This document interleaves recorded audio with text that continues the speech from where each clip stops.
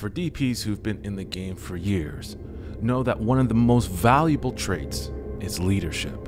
And today, here to speak on this topic is cinematographer Raymond Tuquero. Raymond has been in the industry since 2005 and moved to Toronto in 2019. And with his years of wisdom, he continues to find ways to teach his craft and give back to the community. From topics about passion, gear, lighting, and the overall process of cinematography, this is a big episode we do not want to miss.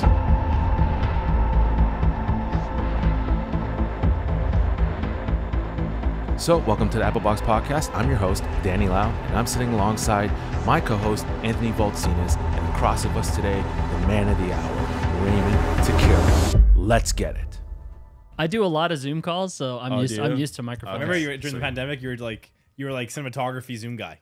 Oh yeah, I went nuts. Lighting. I went nuts. That was before I sold my FS5. FS5 Mark II. And then I was like, well, I have nothing else I can plug. I don't want to plug my FX9. I think it's huge. I use this pocket as my webcam now. That's an awesome idea. I still have honestly. my FS5. And I bought a Pelican for it, like the Jason case. Nice. And I bought it just so I can store it and not use it. But now I'm gonna bring it out of retirement for my webcam.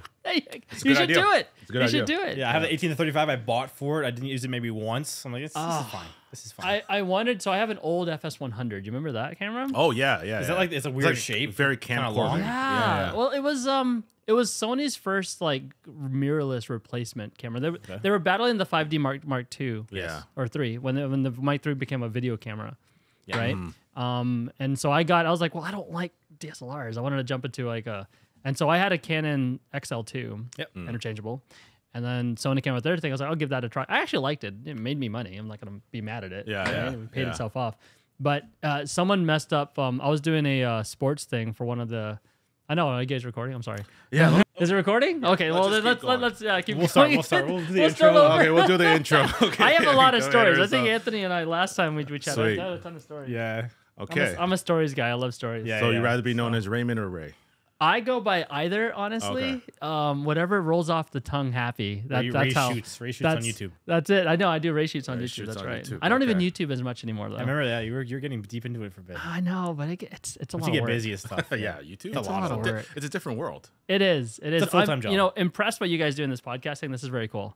Luckily, we have both of us. We also have a social media manager, so it's really spread out. We need help for sure. It's not a one person. But also like YouTube style videos. It's a lot more work than just sitting down and shooting. Oh man, you know what? It's so true. It's so true. I did some marketing things for some different companies, like marketing projects, and I've met a lot of their social media managers. Yeah. And they talk about how hard it is for them to do it, and I'm like, my gosh, I just no, I can't. Yeah. I love the content creation. I can't do this daily and day out. It's a lot. And I hear about Potato Jet. Potato Jet. I love him. Yeah, everyone talks about him, right? And he even talks. He had I think one of his episodes was talking about how hard it was to do this. Like he's editing one day, shooting the next, editing the one day, shooting the next, get a product, review it. What's a new idea, and then doing that new idea, and it's just I feel like long term that is a tough game. So but if you're good at it, YouTube rewards consistency, right? And so if you could be doing it consistent for 6 months, you stop, all of a sudden your channel's going boom. It's true. We'll pick it up. Honestly, I feel like in this industry, if you're consistent with any level that you're going to jump on, whatever lane you want to be in, you have to be consistent in that to be noticed. Yeah, that's true. That's facts. So if you want to be a person who does all weddings all the time, do podcasts all the time, be the person who does all the reviews all the time, someone who does narrative work, and then that breaks out in a whole different another lane. Yeah. You want to do corporate work, you have to be in that lane to be niched out, be like, hey, that's the person you want that guy or that girl. Right? This is who I am. You want that person, right? Do you have a niche? Do I have a niche? It changes every 4 years. Oh, okay. To tell you the truth. Yeah, every 4 years. Are we starting? Is that how the game? Yeah, okay. Let's go. Yeah. Honestly, we're just gonna flow into it. It's already flowed with it. It's already flowing. Man. Let's just go with it. Man, I feel like I should be asking questions. I'm telling you guys stories. No, this is the best. This is the best conversations. Oh, that's true. So I've been in the game since 2005. It's been a while. Damn. Yeah, and I've moved around. So I came here from the States. Right? Okay. Yeah. And I started in Cali, and then ended up in Texas. Was there for quite a while. and then ended up here because my wife is from Toronto. Oh, okay. Yeah, Cool. so I can work now from U.S. And I was telling him earlier. That is so I was sick. like, I can jump into. Yeah, I've That's had a few people come to me like, Raymond, we hate you. I'm jealous. I'm jealous of that. Like, Such a good thing to have. I get the raised eyebrow. I hate you, Ray. They love me, but there's the same time I was like, I hate you, Ray. You know, it's like because I got back from New York. I was telling you, like I was gone for like a week for a marketing shoot, and it was kind of cool. But yeah, so since every year, every time I got into the industry, it's been a different game. When I first got into it, the only thing in my head that I ever thought about was like broadcast. So I fell into broadcast world. I did sports broadcast. I actually was one of the cam ops for Fox Sports. No way. And so I did sports broadcast. Yeah. So I ran around doing that kind of stuff. Freelancer. Yeah. I did some of the All-Star games, basketball All-Star games. Nice. Huge Cool. basketball fan. So I was like, yeah, Me too. why not? Yeah. Why not? You know, I haven't been watching lately, so sorry, Raptors. But you know, It's okay. They didn't make it. But that's true. That's true. I know. I saw that game. We were in New York watching that one. Chicago. Yeah. Anyways, we're not going to talk about sports. We're not going to talk about sports. but anyway, yeah. Edit that part out. No sports. That's a different industry. It's still media. Anyways, yeah. So like I did that for like 2-3 years. Yeah. And then I fell into doing corporate commercial things, you know, those kind of standard talking heads. Yep. You know, board, wired, whatever, PowerPoint presentation, you name it. Yeah. I had my original degree was not in media. I was actually going to be an engineer. Oh, wow. And so friends from engineering, they ended up graduating and moving on with life in that same field. And I ran into a buddy who was getting into engineering in Texas. And I was like, oh, cool. And so ran into him, talked to him for a bit. And then I met a gentleman who was actually doing videos for like the major oil and gas companies. And he was like, hey, do you want to do stuff with me? And I was like, sure. And then we just started flying out and doing like documentary style shoots. And then I was a documentary person for however long that is. You know, I think I did for like 6 years. Wow. So, and then I had just ended up doing a lot of corporate stuff and running into those guys. So like ExxonMobil, Chevron, Shell. I can say it now because I don't do anything for them now. But anyways, some big guys. Yeah, no, don't do anything for them. But yeah, so I did a lot of things for those guys. That was hilarious. You were telling me when we first met, I was PAing on like a short film for Joel. Yeah. That. Oh my God. I think it was the first time I met you. Yeah. Mm-hmm. And you were telling me how you were shooting like on oil rigs and things like that, which is pretty intense, I must imagine. Yeah. You know. It was fun, honestly. It would be myself and like 4 people. Okay. And so I'd have myself. I'd be running camera. We'd have our producer. We have an audio person, and then we have a PA. That's really about it. Simple, simple crew. The cool thing about oil and gas companies, they want everyone to feel comfortable when you sleep. So we all got our own little beds.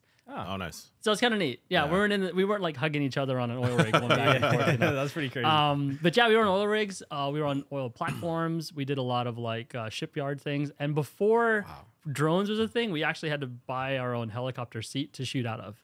Wow. So we had to get like harness protections. So the old school, like yeah, actual helicopter shots. Sat outside of it. And I was like, yeah, we had to ask our team members, like, who's afraid of heights? I was gonna say, that's kind of scary. Who could be over? I was like, oh, I was game. Nice. I was game. You know, I'm a little bit of a adrenaline junkie back then. Yeah. My wife's not happy about that now, but you know, that's why I don't do it anymore. Yeah. But like, but I used to love it. I used to be able to like, oh yeah, I'll dangle my butt out there. That's fun, man.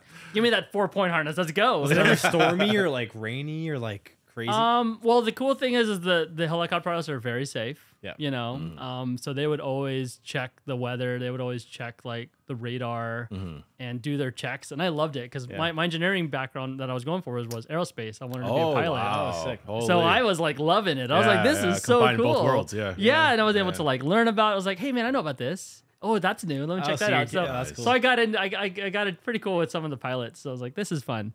And they're like, wait, you know about this stuff? It's like, yeah, I don't always do video. It's like one of like a movie The Rock would be in. Like you're hanging out of the helicopter. Holding the camera. Yeah, exactly. It's like stormy out. That's what I imagine. True. Yeah, but no, it was a lot of fun. I do miss that because that was a really good time. Honestly, we got to do a lot of cool places, check out some really cool locations. Travel the world kind of thing, you know. So then you came to Canada. Yeah. Did you meet your wife first and then come here? Yes. Okay, gotcha. Yeah, we met each other playing volleyball. cool. social hangout, volleyball, drinks, that Nice. kind of That thing, sounds you kind know. of a vibe. So it wasn't just like a bar, what's up, girl Yeah. kind of thing. It was It was active. yeah, I was active. I was active. We were Yeah. active, you know. We were both in the running, so we were actually I was a lot more fit than I am now. You know, I've gained some Looking weight. pretty good. Thank you, thank you. I have a kid, so maybe she keeps me alive. Yes. But Not sleeping. Probably. not sleeping properly and all the gigs. But no, yeah, we did that. We met each other. She was traveling, I was traveling, doing work stuff, which worked out for considering our industry is never 9 to 5. Yeah. And then she brought me up here. We actually had a choice. I was like, hey, do you want to stay in the States? Do you want to go up to Canada? And her job, like, they gave her, a choice. And she was like, well, I don't want to have to go through all the green card stuff. And my family is here, so she's 100% from Toronto. And so she's like, I want to go back home. I was like, no worries. I'm freelancer, whatever. Yeah. I live life bouncing around. Yeah. I grew up as a military brat, so living it all over the world, normal. Yeah. Normal, Wow. Yeah. Like none of we were all talking about, someone else was asking me about this. Myself and my siblings, there's 5 of us. None of us were born in the same, I think, country. No way. Yeah, Wow, we that's thought really- about that. I was that's like, holy crazy. crap, none of us are born in the same country. Yeah. Wow. Yeah, I'm born in Belgium. Belgium. Talk about a Belgium. weird, crazy stretch. Like, where the heck was Raymond Wow. born at? Belgium. No one's ever going So to you guys figure that bounced out. around a lot, I guess. Yeah, we're Filipinos. I'm born in Belgium. One of my sisters born in Germany. One's in Georgia. She's the only one in U.S. Wow. My brother's in Washington, and my actually, yeah, my brother is in Washington, but I thought it was Guam, but he tells me no, it's Washington. I was like, sure, but all right, whatever. And then my older sister is Philippines. So, yeah, crazy, That's right? crazy. Yeah, military crazy. family, Jeez. jumped all over the place. Our mom was she was a moving nurse and everything, a move around nurse, like a traveling nurse in Europe. She loved Europe, so grew up most of our childhood in Europe. Wow. And then they dragged us to the States. I'm using the correct words. Dragged was the right word. Really? We really wanted to stay as Yeah. kids, Yeah. It's different. A lot of people talk about traveling, and like as adults, we love traveling. Yeah. But as kids, you're like, oh, my friends are going. Yeah, I know. You don't want to go. Yeah. What the heck is going on? Yeah. You're just forming your relationships. Like, you're just like, well, I can talk to people now, finally. Yeah. Yeah. That's honestly where I got my ability to just like be open and be like, screw it, I'm just gonna have friends. Yeah. Just, Yeah. worldwide friends. Very outgoing. and I just like talk to everybody. That's just my game. So Yeah. that's why I network really well, I guess. Yeah, Yeah. that's You like know? one of your strong suits. Is like, Someone told me that yesterday. Yeah. I went to a network event and like, Ray, we know who you are. I was like, when someone heard my Wow. name, I was like, oh man, blessings, thank you. Yeah. For knowing my name and everything. Would you say that's a big part of your career and what built your career to where you are? Yeah, for sure. Yeah. For sure. And I still do it today, Yeah. It's it's a level of game in the industry, right? And you Yeah. have to, depending on where you're going, it's always like you got to network with different levels. And as you go up, you meet new people and you keep going up. But I love networking with people who have just started out Yeah. and people who are above me. Because people who are just starting out, you never know where they're gonna land. Exactly. Yeah. There's a lot of young filmmakers I'm meeting in the industry. They've like in 3-4 years, they're like the producer. Yeah. You know, they're the director. Yeah. They're the head person. You're like, hey, that's the person to be hiring you next. Don't ever be mean to them. They're Yeah. cool people, just like you are. Totally Right? agree. They had their humble beginnings. Mm-hmm. You had yours. You just got to respect where their journey's at. Yeah. And sometimes their education level, if they go through school, puts them in a different position than where you're at now. Yeah. that's true too. And there's more opportunities for everybody. I think now I was like, man, I really wish I had this opportunity when I was a kid. Shit, Yeah. kid in the industry, I should put it that way. A You kid can almost in- fast track a little bit because like everything's so accessible in terms of knowledge and like technical skills and Yeah. things like that. You have to spend 20 years doing it. People can do it in 2, 3, 4.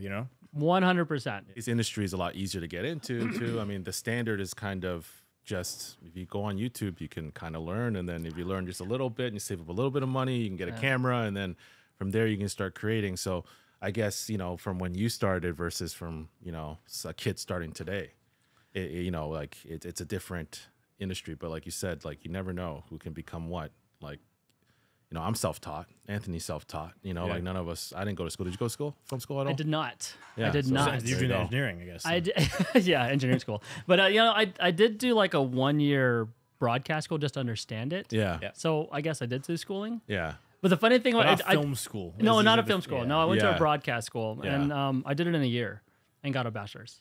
Oh, Wow. yo, that's pretty. Any filmmaker who was like, my parents want me to have a degree. There you go. Oh, I cheated the system, which they fixed it where you can't do it the way I did it. I remember going to the school. I'm gonna be nice, not call the school out, but Yeah, I went to the school, and it's in Texas, and then so I went to the school. I don't think they're around anymore. Anyways, I went to school, and I looked at the they told me normal stuff. You need to have your English, your maths, your science, Yeah. those kind of things.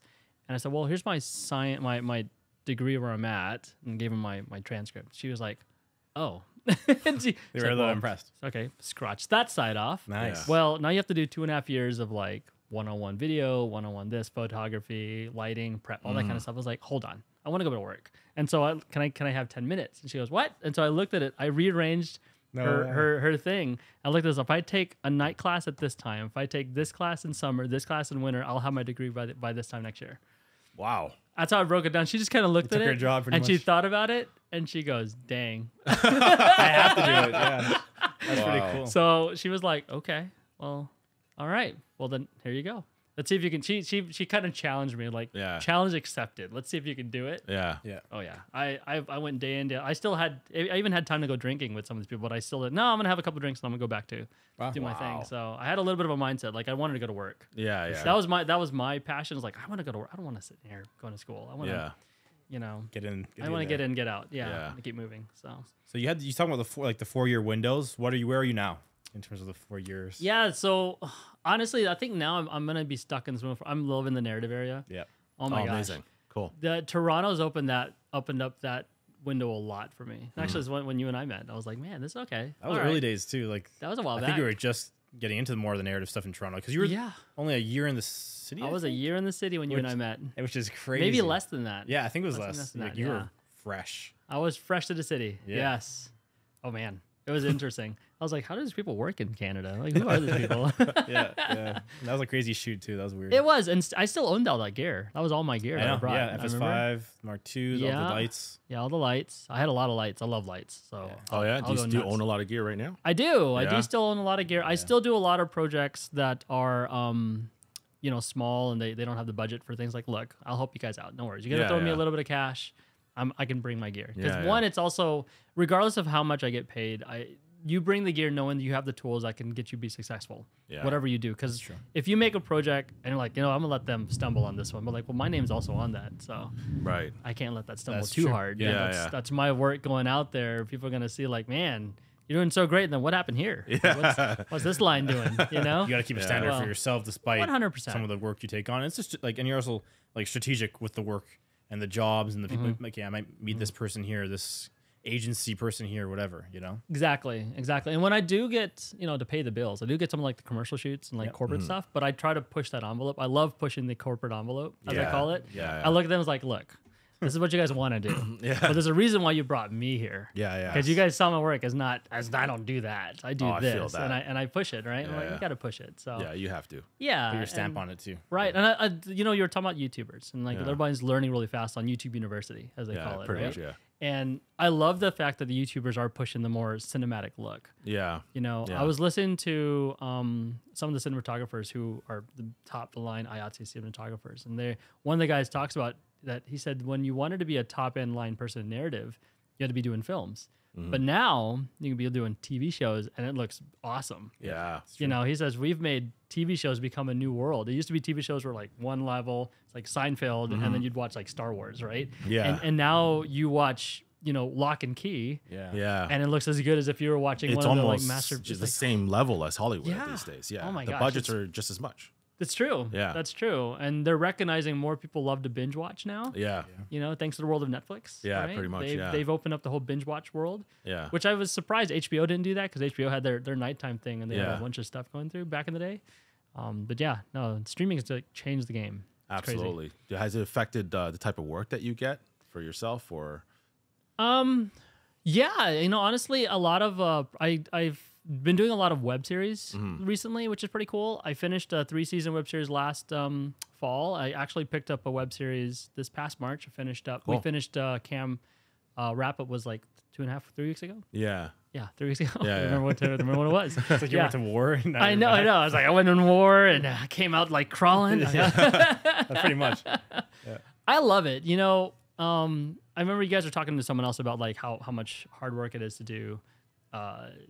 I think I was listening to one of you guys' podcasts. I love listening to you guys' podcast, by the way. Good Thank job. you. Good job. No, Appreciate I it. love it. Plus, it's all the people that I know. I'm like, oh, cool, I'll listen. Respect. Yeah. But like there's a lot of people who talk about it's hard to be in this industry. I was like, you have to kind of know what you're going to step into, Yeah. right? If you respect the amount of hard work that goes into whatever level it is, then you'll be fine running through it. But if you get into it and you start complaining day one, you're gonna might want to think about something else. Yeah. Nothing against it. Yeah. It's not for everybody. Yeah. You The know, shell shock is apparent. You gotta have energy, as I kind of do. Yeah. Yeah. You have to have the passion and charisma to like 100%. you know, Yeah. because that's what gets you hired ultimately. You know, like what's your passion? Are you somebody that if I'm going to be on a feature with you for even 90 days, do I want to hang out with you for 90 days? You know, and that's it doesn't matter how talented you are. You got to like the people you're around, you know, otherwise. Even people I love, I don't want to hang around with. 90 You know days. what I mean? Yeah. So I gotta really like you, you know? Yeah, you got to really like each other. Yeah, it's That's tough, so you know? true. That's you know, pilots in TV shows is almost like a first date. It's like, you know what, we did this pilot together. Yeah. I think we can work together now. You know, then Might be you, something you here. pull them closer. Yeah, exactly. You get So it going. funny. Yeah. So like, let's talk a little bit about cinematography. Yeah, go ahead. Let's go. Generally, I'm just game. talk about cinematography. Oh, I love it. Do you have something that you are known for, or like a style that would how would you describe your own style? Oh, that's a tough one. Wow. I know. Okay, Self-awareness. so interesting enough. Lately in the past like couple of years, I guess I'm getting into a new level, which I love. Yeah. Like, finding new levels, like oh cool. It's like video game playing. Yeah. Where I'm starting to get interviewed for projects along with a lot of other DPs, but I get interviewed 5 or 6 months prior to the project going to camera, or even going to pre-prep, and it's interesting to kind of see that game. And I had an interview recently, and I guess I was on the second level of interviews. They came back and called me again, and the director said, "Look, we love your work. We think it's really good, but you don't particularly fit our project." And I was like, no, respect. You know, and every cinematographer you meet, every camera operator you meet has a different way that they do their thing.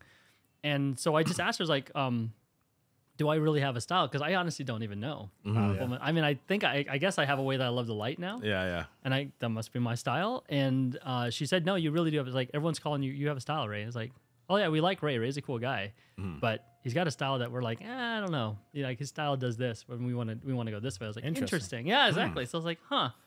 I did not know that. It's weird hearing that from someone else when you're not even like thinking about it like that. No, you know? I don't. I want to be more flexible. I'm starting to get into some projects. Actually, there's some new ones that are coming up this couple of months from now, and there's some people that I met that have some really crazy off. I was like, I don't have anything on my reel that's in that realm, but I'm like, I'm gonna try it. Yeah. Nice. You know, it's as if people who do commercial work, they do spec projects. Yeah. So you run into filmmakers who have like narrative projects, like, hey, we got a short. Yeah. We have this crazy idea. You game. I'm like, yeah, you know what? You called me in. Let's do this. Cool. You know, I love what they're thinking, and we go for it. So we're trying to work that out. Nice. So, That's really cool. That's pushing your visual envelope a little bit. 100%. Okay. Yeah. Visual, lighting, layout. Yeah. I'm trying to be more DP because they tell. I've learned that to be a DP, you have to like hand the camera off to someone else to do it. Pretty much. And you're stepping behind the monitor, be like, okay, I got this. I love to operate though. I love operating. Yeah. But Yeah. at the same time, stepping back does open up a different realm of your brain. Yeah, you know. because now you're focused a lot more on exactly what the visual should be, and you're not focused on actually opping, which is a whole job on its own. So true. You ever do a project and you're the only person shooting, and then you're like sitting there you're getting into it, like this looks really great. Then you look in the corner like, crap, there's the damn wire. Oh yeah, There's a my gaff tape. God, the It's amount like, of times. there's the light, and you're just slowly moving the camera, and you're like you're tweaking yourself. Someone looks at you, you're looking like your contortion, like I got this, don't worry. So that's what happens, right? yeah. And if you were to DP, but like, hey, you can walkie-talkie to your guy or like tap your shoulder, hey, scoot over. Yeah. You know, Yeah, exactly. scoot down a bit. You can't pay attention to everything. That's it. Especially when Yeah. you're in your head thinking about everything else. Yeah. That's very true. There's a couple marketing projects I have, like they bring me as like a cam op DP, and I'm like, Yeah. okay, I can do this, but if I'm missing something, it's because you have me doing both. That's true. You know, That's so, interesting. That's yeah. interesting because I think a lot of DPs, especially DPs who are not in the narrative world, are not used to that. They're used to also opping. It's even in the commercial, even like high-end commercial, people who are repped are still opping at the same time. But narrative, I know it's very different, and I know the approach is very different. And you know, for me personally, I would love to jump into the narrative world one day because it's just I think there's so much more creative freedom in it, and it's like you enter a different mind state. I find when you're lighting narrative versus lighting a commercial, because commercial you're serving like a product that whatever business is trying to sell, whereas a narrative you can really dive and get experimental with a lot of things. I find commercial, especially in the high end, like there's stuff that you're like, you know, I want to make this a little bit more darker, you know, and it's almost always a no. You know, it's almost always like, you know, nah, we need some fill in there. Yeah. But in narrative, I feel like you can do whatever you want as long as it fits a story, right? And I find that that's, I don't know, to me, that's a lot more appealing. Yeah, I like the narrative side because there's a little bit of leadership to that. Right. I'm a big fan of leadership. I'm a big fan of being able to have a team that I, in quotations, command. Right. But not command. So to me, whenever I look at DPing, I met a few new people. I actually was invited, which is kind of cool. I was invited to kind of talk to a bunch of interns at White's, and they're like, "Hey, Ray, can you come into White's and talk about your cinematography?" Cool. So there's like interns, like, sure. Yeah. And they asked us like, "What's the favorite part about DPing that you like?" And I said, honestly, leadership. To be able to put together a team of 20 to 50 to 100 people and get us all on the same board visually, and make that look beautiful, that to me makes me happy. Yeah. Someone asked us like, "Why don't you direct then?" I was like, "Well, I mean, director of photography is directing." But yeah, you are a director. Sort of. It's different. Sort of. Yeah, it's a different level. I was like, I don't want to deal with actors. Exactly. I like actors. I have friends who are actors. I love all of them. But it's like, that's, I want to direct people who understand lighting and cameras and motion and movement and scaffolding. I love those guys. Scaffolding is a big thing. But no, I love that part, and I do love the fact that I can take a team and we can grow together. That to me is like, that's a joy for me, honestly. And that comes from me. When I lived in Texas, I did run a little company, and I had a team of people that I ran with, and it was just fun. But I never looked at them. And it's something I see DPs doing these days who are at that position, like some of them. And you probably hear this on some levels where there's DPs who are like, in a lack of a better term, ass. Right? Yeah. Because they're so high up there, just like, you need to do this, you need to do this. Hey, you didn't get this light going or whatever. And it's like, man, calm down, bud.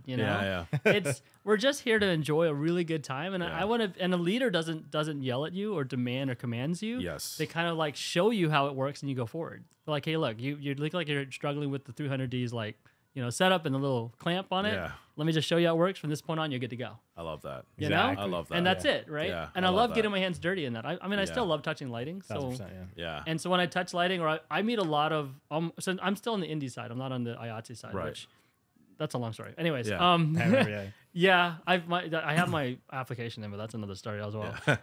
I'm getting these like calls. We could talk about that in a minute. Yeah, sure. But I'm not trying to be mean to IATSE, but like on the indie side, you get a lot of people who are green, right? A lot of people who are just fresh out of university or just trying to get into lighting in general, and they can be all kinds of levels. There's even I have a gentleman. He left to be a dentist to get into our industry, and he's trying to learn lighting. Wow, really cool guy though. Yeah. And he was so timid on like, he's like, oh, I don't know how this works. I don't know that. And I did a shoot, I think a couple weeks ago, and I came up to him, was like, hey man, calm down. Don't ever feel like you never have to ask me a question. I'm happy to answer it for you. Yeah. Just tap my shoulder, man. Just, if lunchtime, tap my shoulder, break time, tap my shoulder. If you see me running around, I am thinking really hard, but tap my shoulder. Yeah. I'd rather you learn now than in 2 days later, I'm like, dude, why didn't you put that freaking light up? I'm like, and if he's like, well, I don't never, it's like, all you have to do is stop and ask me, man. Yeah. That's all it is, right? Once you do it once and you show it to him how to do it, bam. And I think I showed him, we had some HMIs, a bunch of HMIs. Like, I told him, like, okay, when you touch this thing, don't touch it with your hands. Use gloves. Put this up here. Don't turn it on and off. It's not an LED light. It has to warm up and warm down or cool down.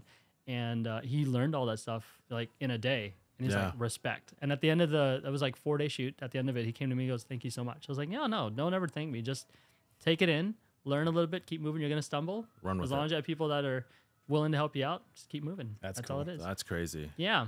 That's why people love working with you, man. Like you have that, like it's you're nice, but you're also like a good leader. You're a strong leader. So it's like, that's a hard combination to get, And leadership is probably the most underrated attribute for DPs. Very true. I think a lot of DPs are so focused on image making that they don't realize that you're also a leader and you need to be a good communicator, a good leader, take accountability, make sure your team's morale's good, teaching young people like you do. Like, I think that is a huge part of being a DP. More, I would say even more so, if not equal to how good your image is. Because, the way I say it is always like, once you hit a certain level, everyone's good.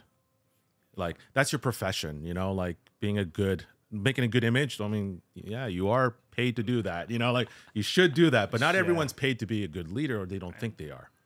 Right. So I think that's very underrated, and I admire that. Yeah, no, for sure. I mean, you have to do it from pre-production through production through post, right? Yeah, exactly. You have to throughout the whole thing. You have to keep, but it's leadership, if you do it correctly, is a collaborative effort. Yes. And that's something, you hear the word collaboration is a word that gets thrown around so badly, honestly. It was like, oh, we're collaborating. I was like, yeah, but you're also yelling. You didn't tell me what to do. Yeah, just slow it down.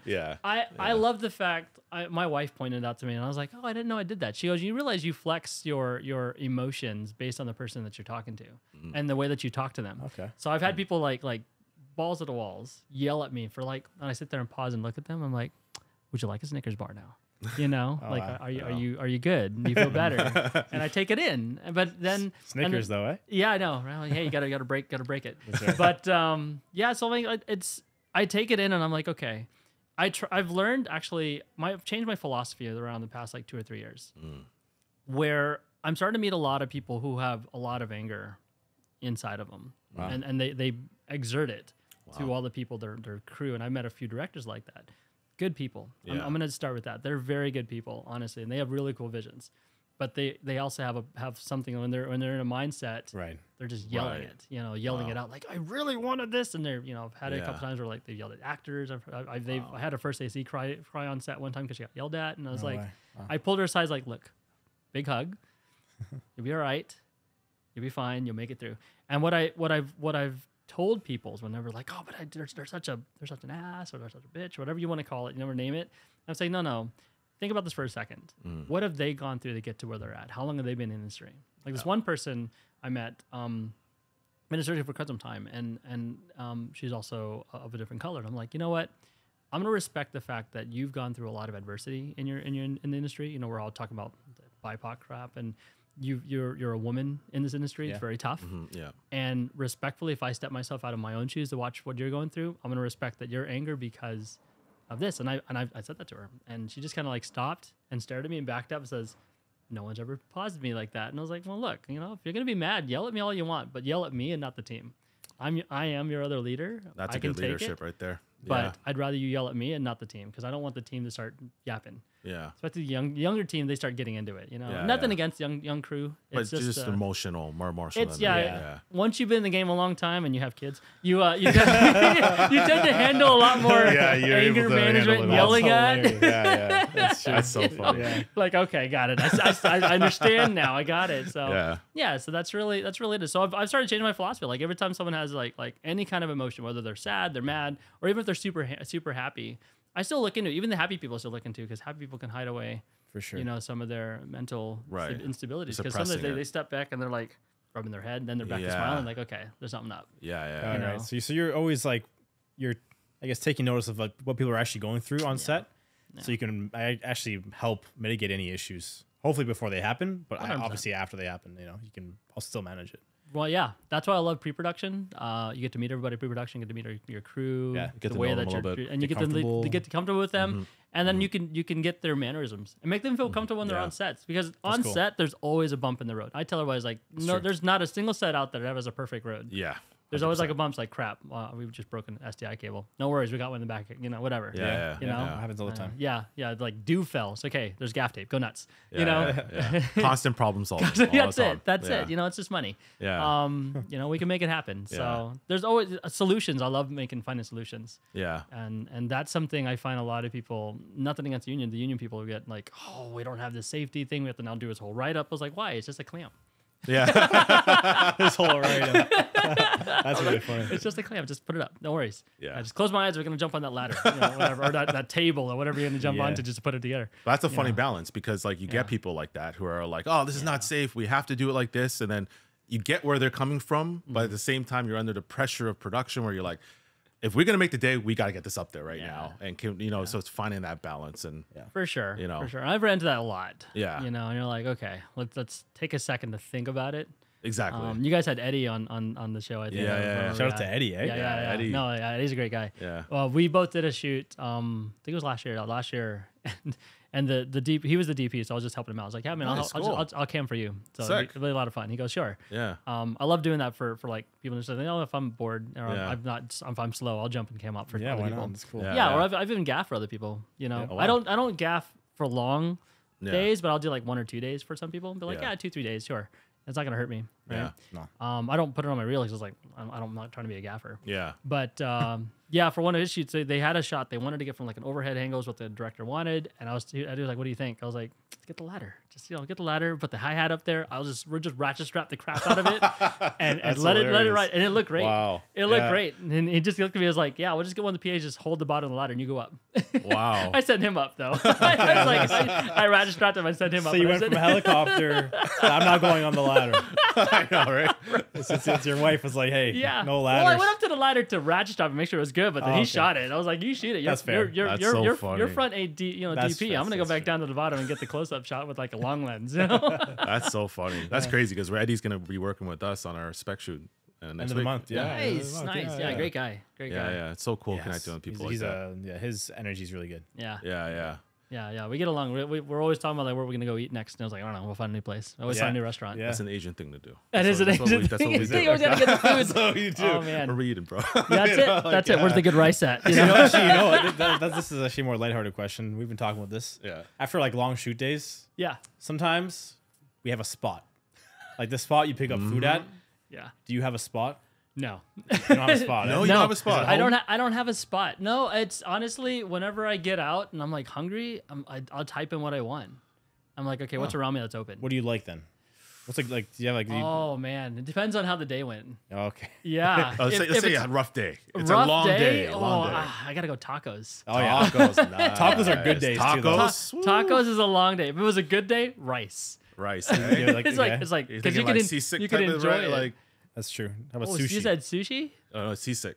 Seasick. Yeah, or what's it called? Seasick? It's a Filipino food. Oh, right. Okay. I'm I was not like, Filipino, wait. so No, I know what you're talking about. Yeah, it's the Yeah. pork. It's the pork. That's yes. amazing. I love that. Yes, honestly, I was just thinking like standard rice and like any kind of meat, honestly. Yeah, simple. Just white, simple rice That's nice. and any JP's kind of like meat. that. I'm getting hungry now. It's good. I love food. I love food. I'm on a different diet right now, so I'm not eating carbs and stuff, and I'm like, no rice. This guy's eating Portuguese tarts. So I'm like, oh Jesus. Yeah. But I was gonna ask. You were talking about like relationships on set. I'm getting more into directing now. Nice. What do you look for like in the relationship with the director? Like, what are some things that you typically like or gravitate towards? That's a good one. I don't know, honestly. As long as we have a really good chit chat. Yeah. One of my projects I did last year, I was interviewed for. I didn't get the project because they were looking for women at the end of it. And respect. Gotcha. And so I gave them a really cool woman cinematographer, and she got the job. Oh, cool. But I was talking to the director and they were interviewing me, and she goes, so what do you want to talk about? And first time we met each other, we were doing it through Zoom because she lived in New York, and I was like, well, let's put aside your script, let's just talk. Like, what do you like? And she goes, what's going on here? I was like, no, really. If we're gonna be working with each other, like we said earlier, we're gonna be working with each other for X amount of days, right? And if you and I can't have a standard conversation about food, travel, whatever, how hot it is, and we start like not liking each other's system, we're not going to care for each other. So it's true. The connection to me is important. Yeah. Because you're going to be sitting back that director for pre-production, through post-production. Yeah. So what a 2-day to a 4-week production it looks like turns into like almost a half a year. Yeah. Because you're doing all this with them. That's true. And you're like their partner in crime throughout the whole film or whole project, whatever. So that's important. And I always find that as a very important connection. Yeah. Even on small ones. And so I've always had that chat. It's like you got to create that friendship first, right? In a lot of ways. 100%. You know, like, I mean, Anthony going into directing makes a lot of sense, and I knew that he always had the talent to do so. Yeah. And you know, and just being like his business partner, but also his future DP. You know, a lot of ways, it's like being with him. Me and him have sat in like pre-lights where like I'd sit there and I'd be like, I don't know what I'm gonna do, man. I was sitting there like I have no idea. Trying to figure it out. Like we're going through some of the toughest times together. We're sitting there together like two guys with one light on because that's the only light that I'm like, I know that light's going there, but I don't know where the rest is going. And we just stare at each other and be like, call time's at 8 and it's midnight. Yeah. You know, and we went through some wars together to figure it like, all right, I guess tomorrow. So here's the plan. We got to act like we know what we're doing. When we go in tomorrow. It's usually like lighting big spaces. It's like big spaces with like limited no budget and like not limited crew. And we're just like, those are my favorite though. Yeah, you just tackle They're fun problems. Yeah. Yeah. Especially when you nail it, you're like, how did we do that? How did we end up? It's like, yeah, that looks good. All right. Happy accidents become a fun thing. Yeah, for sure. Yeah, and we've been through it's a good lot learning, of happy though. accidents. It's a good learning. Whenever you put yourself in like, I was talking to another director, and he was talking about he was nervous about doing his next project he's doing, and I said, you know, nervous is a great thing. It means you really want to protect that and you project. care for it. You care for it, and you're actually more ready than you think. When you're nervous because you put so much effort into where you're at. Like, I'm nervous because I don't know, is this in place? Like, you probably already did it. Yeah. Is this in place? You probably already did it. Yeah. You know, is this in place? So you're thinking about every angle. Jeez. You know? Yeah. So when nervous kicks you in, it's like, oh, I'm good. So it's a good feeling to have. So when you get in that nervous moment as a director, I'm nervous right now, so it's good. It's a good feeling. Oh yeah, he's very anxious about this. Yeah, shoot. that's good. It's good. It's good, man. But it's a good thing. Yeah, as I'm saying, like you can't avoid it. It's just you gotta do it. You gotta get into it. You gotta jump in. I think I would be nervous as DP if he wasn't nervous, especially since he's the first time directing. You should be nervous. Yeah, like you should be feeling that anxiety. Directorial debut. Look at this. Exactly. Yeah. Man, yeah, it's crazy. I'm getting firsthand on this. Listen, what's going on here? if I'm not here on the podcast ever again, and I went to Budapest or something, and I left the industry, excommunicated myself, then you know why the shoot didn't go well. But sitting in like the Himalayan mountains, like, why did I go director? Yeah, exactly. So, in your given experience on set, what's like one attribute that you love about directors that directors will do with you, and one attribute that you're kind of like, it's kind of my biggest pet peeve? Ooh. Pet peeve. Pet peeves. My goodness. Let me think about that for a second. They don't get tacos with you after. Get tacos with you. Yeah. So I guess one of the pet peeves for me for a director, I'll go that route because I think that's easier to pull out, which is sad because it's not as often as this happened. Right. When a director's like, okay, this is what I want, and then they walk away. Oh wow. Like, well, okay. Like they What do you mean? Like that's happened a couple of times. Really? They'll come to me. Just do it pretty much. Figure it out. Yeah, because I love to collaborate with the director. Like, hey, it's your vision, it's your story. Yeah. But most of the times it's like pre-production. I've done a lot of pre-production with. Then it's really great. It's like, okay, you can walk away because we've already talked about it, and they'll bring that up. Yeah. But I've had like quick projects, like quick shorts. Yeah. And it's like we haven't really fully had a full pre-production about this one section. We kept fighting over this one, like you two talking about the midnight thing. Yeah. And it's like we never figured it out. It's like, yeah, you know what? You do it. It just walks away. And like, and then like I'm paused and I'm staring there with like I look like those cartoons with question marks and like little circle balls. Like, what the heck is going on? And everyone's like tapping like, Ray, what do you think? I was like, give me a second. Just let me. You're processing this. Let me process this real quick. Let me figure this out. Yeah. So that's a little bit of a pet peeve. Another pet peeve of mine that has happened a couple of times is when we've done a ton of work in pre-prep and pre-pro, and then you get to shoot and it's like wipe it. I want to do this idea instead. Like, oh yeah, that's annoying. We didn't talk. Okay, Can't imagine that. That's insane. It happens a lot, and especially because we were talking about like things happen, right? Things stumble on, and during the pandemic, things stumble a lot because of people getting COVID. Yeah. Actors got COVID, and when you do a project where you have union actors, right? You can't pull in more union actors. You have to go through a whole number. So then we have to rearrange everything, and there have been a couple of times. I did that 3-season thing. There's a show I did called Pink is In. It's on Bell, which actually got on Amazon, which is kind of cool. But anyways, we had a couple of times where we had some of the actors got COVID on some of the scenes. So like, most of the day is based around that person. Oh man, what are we doing? And so myself and the director, we both at one time just sat down, we were little children, like, where's the popsicle stand gonna come? You know, like looking at the walls, like, give me a second. And I mean, it does eventually get there, but. Yeah, there are times when that happens with directors who are just like, you know what, I want to just start all over. I was like, we're starting all over, and we have like 30 minutes before we go back to camera. You know? So, yeah, and then at that point, I lean on my team. I'm like leaning on the camera operator, the gaffer, and be like, hey, this is what's going on. And they're like, okay. And it's kind of cool because if you have gaffers who are also camera operators, you have camera operators who also love lighting. Yeah. Then all three of us, like a triangle, like, okay, bring in the trifecta. Yeah, that's cool. The brain comes in. The creative improvisation starts coming in. Bring in the power rings. Let's go. You know, let's make this happen. And then it works out. It's worked out every single time like that, which is really nice. Which is like talking about relationships. The director DP relationship, one major part. Yeah. Then your team, and like if you are DP with the camera operators, you and the camera operators, big thing. If you're operating as a DP, you and your first AC are like full on. You gotta be in sync, right? Yeah. You're like, hey, I'm about to move over here. You got to rack focus to this thing, right? Yeah. If you and the lighting person are in sync, they'd be like, hey, I want to kind of put this light on. I got you. You know, and then they put it in spots, right? Yeah. Whatever the level, there's always that level of relationship that you have to always keep in contact with. Yeah. Moving. So it's a moving game. I love it. Yeah, and it's constant. Oh, yeah. It's just like nonstop. Oh, for sure. Yeah. For sure. And you got to be smiling, laughing the whole time. Yeah. It's almost kind of nice. Like, it's almost a shoot without that kind of chaos would be like, I'm kind of... Something's wrong. Yeah, this is corporate. We're doing corporate again. We're doing corporate again? Yeah. We're sending behind the camera just to record? Yeah. That's it. You kind of like... It's fun to have the challenges, you know, at the end of the day where you look back like, shit, we got through that. But you need the team. Yeah, you need the team for that in the relationships. I mean, I've done things where I didn't have a team. You just gotta find it, figure it out yourself. Yeah, yeah. Makes sense. I'm doing a doc with the bud right now, and it's a really cool documentary, but he has no money, and I was like, look, man, I'm helping you out. Okay. And we've been doing things ourselves, and it's funny. The first time I helped him out, we're still working on the documentary, but like the beginning, I went from like a big set, and I like, oh yeah, we're doing your doc tomorrow, right? He goes, yeah. I was like, I got you. And then I brought my cart with like all this gear. Yeah. And then I got there, I was like, crap, I'm doing this by myself. I totally forgot that. And I was like, hold on, let me just take out the one stand here. Let me find the window. Like I had to think about it. I had to step back in my own world, but like I forgot I don't have a team. And then I had to look at the window, but like, oh, I like the window light. I stuck him there before the talent got there.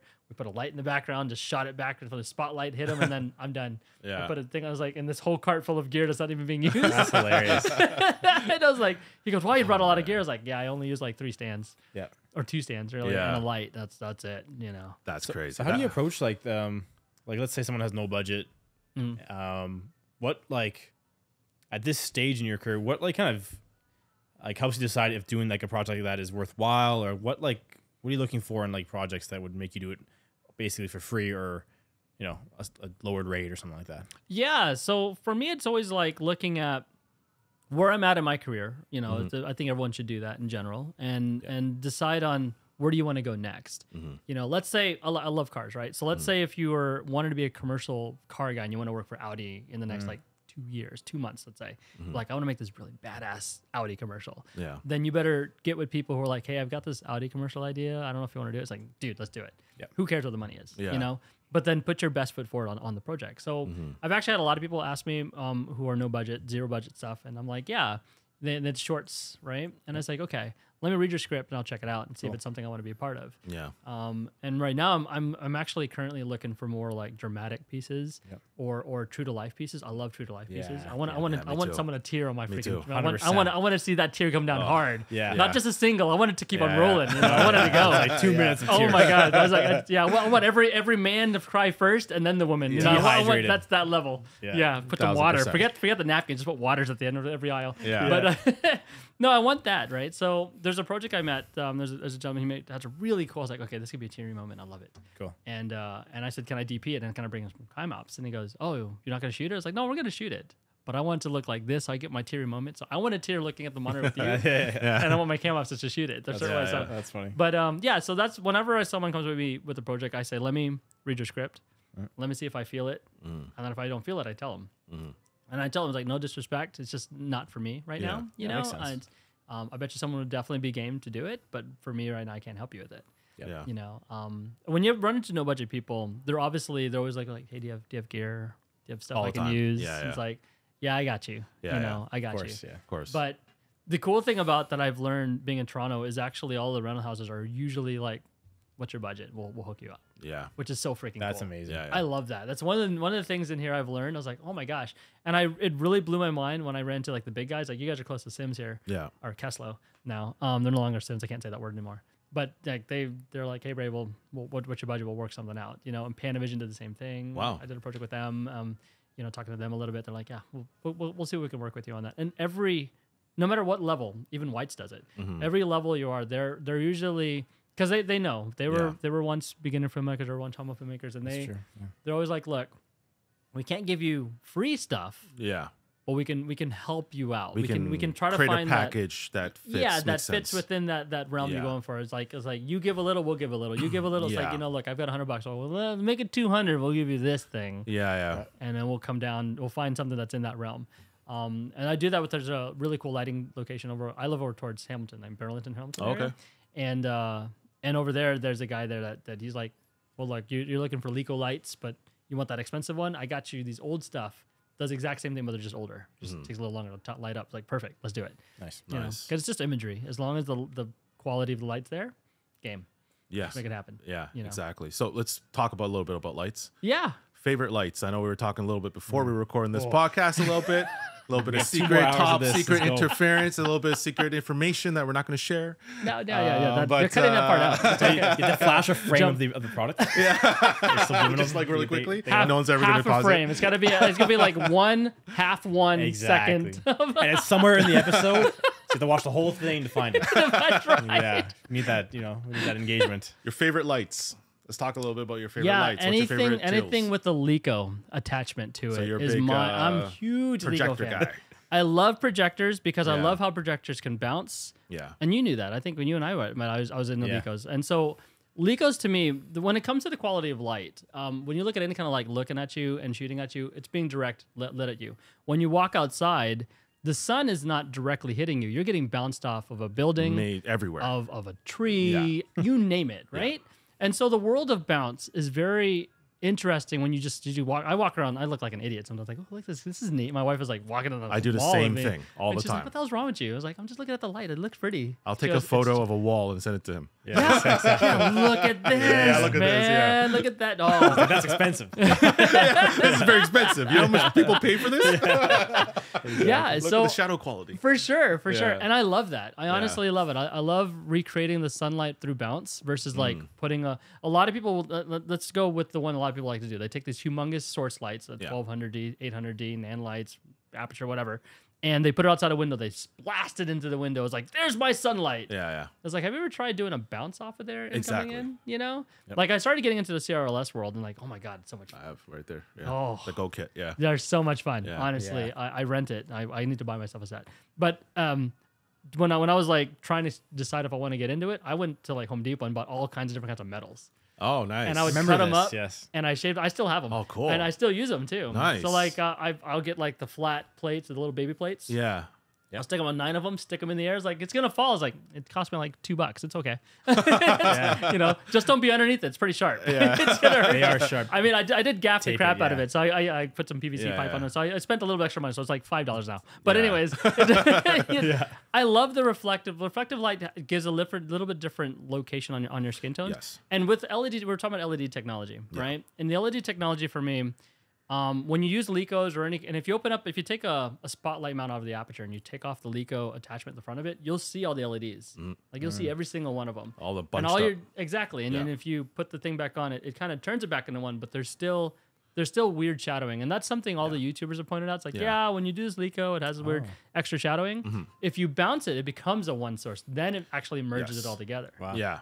Direct at you, like any of these lights that are LED shooting at you, they're all shooting at you with like little bitty lights hitting you, right? And you're not minuscule seeing it until you get into post. Yeah. You don't fully notice it until you get into post start coloring. Yeah. So if you bounce it off something, it actually turns into a single source light. Yeah. Like all that merge becomes it's flat and then it's bounced back. Wow. Yeah. And it actually looks quality even better. Yeah. So as close to the natural sun as possible, because like you said, the sun is bouncing everywhere before it hits its actual surface that you're looking at. Yeah. So essentially, you want to do the same thing. The law of physics and the law of light is a similar thing, as opposed to just taking a 55 reflector dish and sticking it on a 1200 and being like, that's it. Smashing it through. And like the light curve, everyone talks about, I can't believe I don't remember the name of the light curve right now. But the light curve is like that. You know, when you bounce it off, you can actually have someone who's like being lit, even in an interview. I've even bounced in an interview, which is crazy. Because you're like, it's a lot of. I've done that before too, and I've got called out. I was like, "Oh, you're over the top." Yeah, I have many times. Yeah, I laugh at that. I'm like, ha, ha, ha, do you like the look? Yeah, but it looks good. It looks good, doesn't it? Huh? That's funny. I'm actually doing one like that on Monday, which is funny. I'm doing a commercial and doing that. But yeah, so same thing. It's like when where was I going with this? Like, yeah, it's the bouncing light. When you do the curve, and if someone's like moving back and forth, you're trying to get that really cool contrasty look.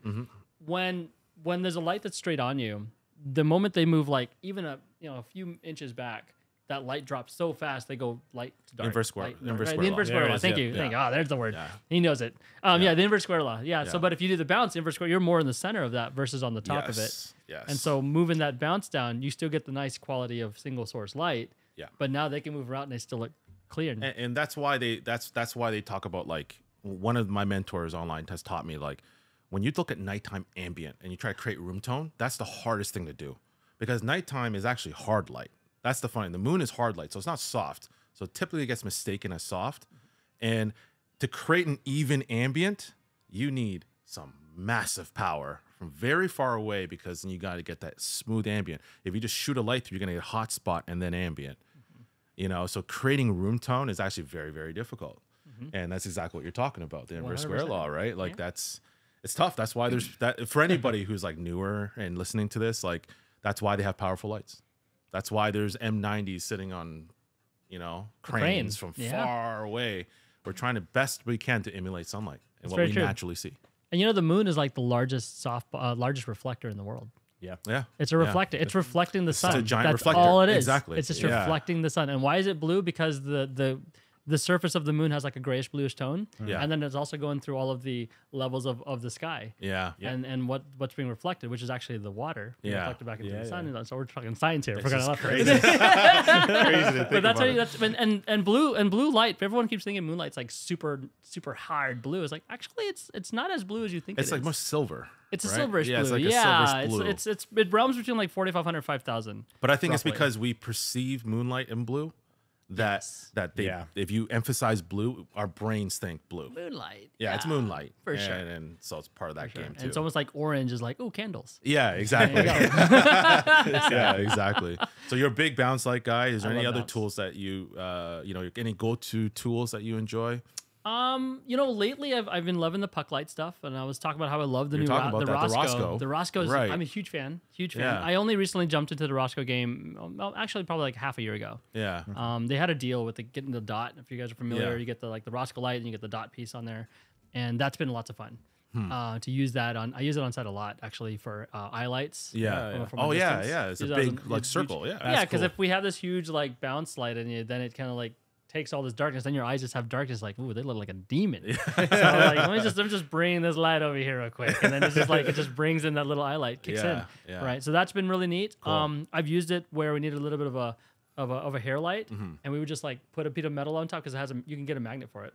Oh, cool! It actually comes with a magnet in the kit. Oh, that's cool. Yeah, and it comes with a little rotating head as well, so you can actually magnetize and move it around. Oh, that's nice. So it's not just like flat one way or flat the other way. Yeah. So it pivots kind of. It pivots. Yeah. I love that light. It's awesome. Yeah. And I use that actually way more than the Aperture one because of also its technology of its connection. So Roscoe makes two versions of their of their little puck light.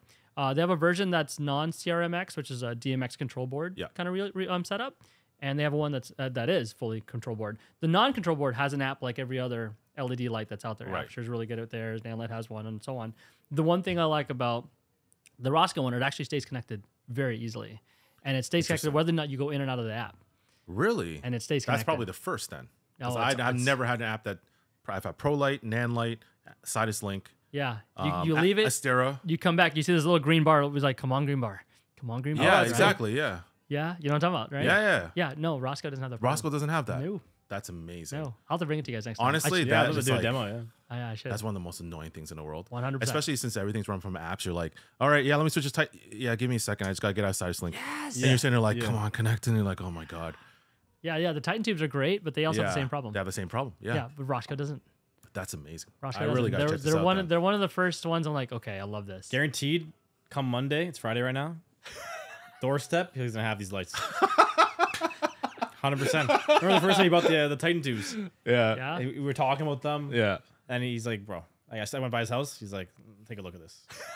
pulls out the Pelican. I'm like, that's like 12 grand. Yeah. All right. Yeah. My favorite lights of all time. Though. I love. They Titan are tubes. amazing. They're my favorite things. They're great for sure. Yeah, I'm waiting for them to make an update because everyone else is starting to pass them slowly. Yeah. You know, the new Aperture. A lot of technology coming out. The Aperture one is really, really well done. Yeah. But the infinity bars you're talking about. Yeah. The infinity bars. But bars. actually, even their 12-footer. Their 12-footer has more LED pixel mapping than this does. With a lot more density. Not to defend Astera, not to be an Astera boy, because I have a lot of Aperture stuff. I use I love Aperture. Yeah. But here's the difference. Yeah. These guys they can go through war. 100%. I don't know that the infinity bars can, and I've heard that they overheat. I'm sorry, Aperture, I love you guys, but like I heard they overheat. Yeah. I don't know if that's true, and they're not water resistant or waterproof at all. Mm-hmm. So Astera still has something. No, I love these guys. I use them. I love these guys. I mean, I love Aperture, obviously. If I had infinity bars and you gave it to me, I'll take them. Sure. But but don't get me wrong. Yeah. But Aperture lately, I think now they're playing a catch-up game a little bit. Yeah. Nothing against them. Again, they've done a really good job of bringing, merging that gap between really high quality guys 100%. And like, oh crap, we can never do stuff like they do. And they've done it. And it's great. But they're starting to get into the copy game because, again, we were laughing because I was showing this Roscoe to a bunch of people, right? Yeah. Like, this is so freaking awesome. Let me show it to you. Yeah. And then when the new MC Pro came out, they're like, that is a copy to no joke. Yeah, Like, just trying to catch up in a way. It's a little bit of a catch up. Yeah, now. It's a little bit of a catch up. So it's like Windows and Apple going at it. Yeah, and then they did the catch up back and forth. Like there was one point Windows was like flying past Apple especially when Steve passed. I remember that. Yeah, and now they're kind of like they're reversing again. Yeah, yeah. Like Apple's coming back up, but yeah, I feel like Astera, I mean, they're tried and true. It's almost like an Arri camera. They're tried and true. Exactly. And I think reliability, I'd rather show up on set and know that it works. Yeah. You know, 100%. I've had some aperture lights like just literally just die on me on set. And that's happened before. And, you know, hopefully it doesn't happen to these newer products, but it's happened to like a little bit of the older line. Right. A little bit. But, you know, that was before they were getting any kind of respected industry. Now they're actually show up on set. So, you know, we'll give them the credit where credit's due. For sure. But, you know, you got so many different competitors now coming out. Nanlight's killing it, right? ProLight is another one. Kelvin just came out. You heard of Kelvin? You heard about them? Like they're coming out. They're new. Cream Source is a big one too. Cream Source, exactly. Vortex 8 pretty much is taking over Sky Panels at this point, which is who thought anyone could take over Sky Panels? I was kind of sad because I was really rooting for Rotolite. Yeah. Oh yeah, Rotolite. Yeah. Rotolite came Roto with was trying. they had a Titan 2x1. That was gonna kill the Sky Panel, like the Sky Panel 60. Yeah. Before Aperture came out with their 300 or 600, whichever. Yeah. And Rotolite had a Titan X, it was a 2x1, a Titan X2, I think is what they call it. It's a big old panel system. And what sold me on their system, it was 2 times brighter than the Sky Panel, and you had a control box that you can put any camera into it, and it'll actually match what the camera said. So like, okay, you're shooting on a Sony, I'm going to put this mapping on it. And now it'll only show off lights that it won't overblow the light. Yeah. The camera sensor won't be like, oh, I'm overblowing the reds or the greens or whatever. So it actually understood that. There's like a mapping system, which the Roscoe also has. The Roscoe, I know, I'm going to keep going back. I love this thing. I love this thing. Oh man, where's my phone? Okay, I don't have the freaking thing. Yeah, I'll have to show it to you guys later. Okay. Well, yeah, oops, take it. Okay. It's just water. It's just water. But the whole thing falls over. Roscoe start falling to the ground and everything. No, but inside the app, you can actually tell it to go like Rec 709 or Rec 2020. It can actually stay within a certain realm. Interesting. Which is very cool.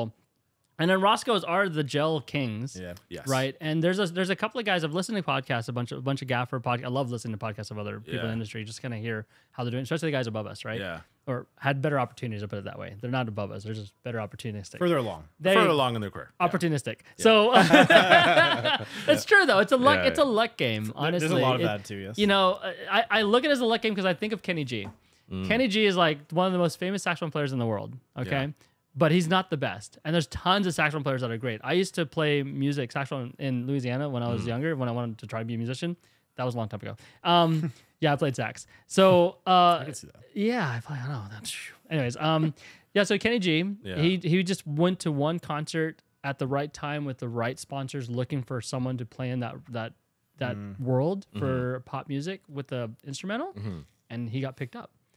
But there's a lot of guys that turned it down. They're like, no, I don't want to go that route. Yeah. You know, it's almost like saying, I'm gonna craft brewery. I'm gonna sell it to Heineken now, go global, but I'm gonna stay with craft. But no, you're no longer a craft beer, right? So these guys stayed. No, I'll stick to my locals and say craft in the locals. Yeah. So Kenny G was like, well, I'm gonna try this out. Go to this thing, concert, blew up. You know, I still enjoy the music. I mean, it's still really cool. But I mean, you know, it's that's the mindset. Yeah. Right. So yeah, for sure. So you're a big Roscoe guy. So I'm assuming.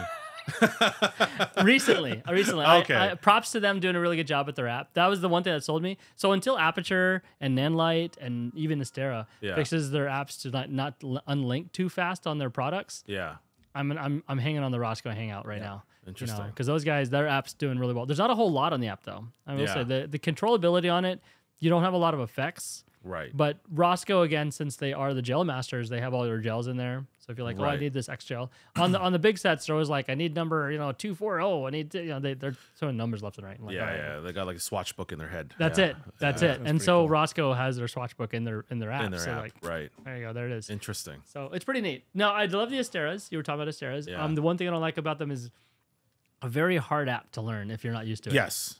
Yes. You will hate that app when you first open it. 100%. It is one of the most doesn't make sense. It doesn't make sense. Like when Sony's first came out mirrorless and the A7S II and that menu and everyone's so many menus, it's like a stare. It's like, I just want this thing to fade out, and then you can't make a fade. Like it's not that easy.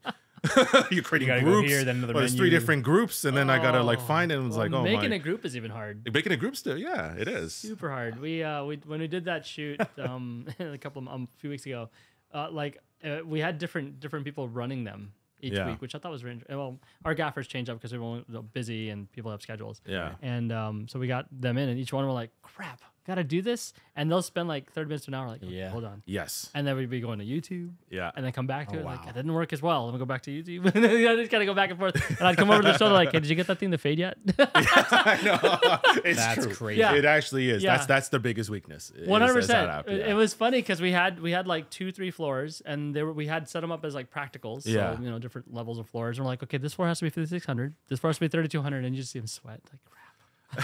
give me a second to come back to that. Yeah. And then it got to the point like we get a text from like set deck, hey, the color's changing. It's like, don't worry about it. It's working in the scene we're in. Don't worry about the other one right now. Yeah, exactly. That's a gaffer. Like, I think is this one. It's That's like classic. sliding a bunch of stuff over. Yeah, like it's like power like party time coloring on one floor, but the floor with all the cameras are at is correct. It's We like did the no, same don't thing worry. Who once. cares about the other man. ones? Okay, it's gotten better, Yes. right? But when it like a year ago, I'd say, like the app for me was so screwed up that like sometimes you set up groups and then it would mix and match the lights. Oh, So like if you put the same light in 2 or 3 different groups, like sometimes they'll accidentally mix it up and then you'll be changing it without knowing. And how many times I sat there, I said, edit tile, delete all, and start all over again. I'm just like, I can't with this. I can't figure this out right now. yeah, it's funny, and it's crazy. I actually haven't bought new tubes in a while. I bought the Nanlite tubes when they first came out. It was like the Pavo 30s, tubes? the Pava tubes. Yeah, the first version. The first version. First Okay. version, and they at that time they actually had a wireless box, kind of like how Astera has a little box that you have to put on you. Yeah. For them, and so I bought the box. I still use that thing. Oh, really? I do. I'm like, cool. I'm always using it. Like, I just need to highlight that one hallway. Just stick one of my Papa tubes, and they're like, well, how are we gonna put it up there? Just gaff tape it. Who cares? Yeah. It's cheap. I don't care anymore. Yeah. But it's like just plug in this box in the corner. It's like, what's the box for? It controls the light. Yeah. And the app on that stupid, horrible It was the app. worst. But Terrible. all I needed it to do was just go to color temperature, and fade up, fade down. I don't care about the rest of it. Yeah. And it didn't bother me. And I was like, yeah. So I use them all the time. Like, we need an extra light in the corner. I was like, we're out of lights. I got my Pavo tubes in the car. Just throw them up. The only thing I hate about Pavo tubes is the control on the light itself. Oh, it's horrible. They don't make sense No. whatsoever. No. That's one of the biggest. The Pava tubes, I wanted to try their new X Pava tubes. I've tried but them, I've heard a lot of people having issues with them. Yeah. And I said, no, it's too bad. Because Yeah. they look quality solid. They look pretty Because solid. when the first Pavo 2 came out, it was like a game changer. Like Yeah. the quality was good on it, a good output, had its quirks, but It was cheap. it's cheap. Yeah. Yeah, it wasn't a $1,000 tube. No. Right, so like it could just like people can buy them, and then they came out part 2, and it was like a little bit better, but the menu system drove me crazy on those guys. The app would not work, and it just like, unfortunately. It's very true. You know. It's very true. I'm debating even buying the Aperture ones. I think I'm gonna just throw some money on an Astera and be like, I'll wait. But I'm really hoping they make a version 2. Honestly. Yeah, I've heard they haven't. I kind of hope they don't, just for my own pride. That's right. I look at these, I'm like, I don't want to replace you guys. I love I you didn't guys. replace I kept my Pavo tubes and I haven't got rid of them. Now they Yeah. have more friends. You have more friends. That's it. Let me buy That's you it. another friend. You got new friends. Exactly. Yeah, I mean, because I still have my Source 4. I Right, have my right. Jolico, Yeah. but I Yeah, still yeah. use my stuff like, hey, I need a warmer light. Like, well, let me just bring my old Source 4 and just stick it back inside the thing and shoot off again. You know? Yeah. So old lights never they never go away.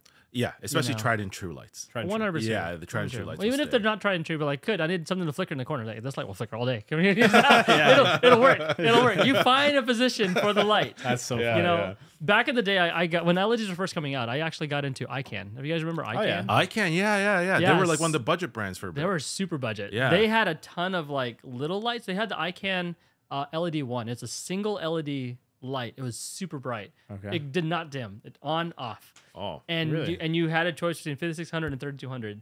And I bought like 12 of them for a shoot. Wow. And I did them I think I did a music video years ago. And we just like stuck them in the corner and just like, and we just had the guys go on, off, on, off, on, off, just to kind of make a flicker.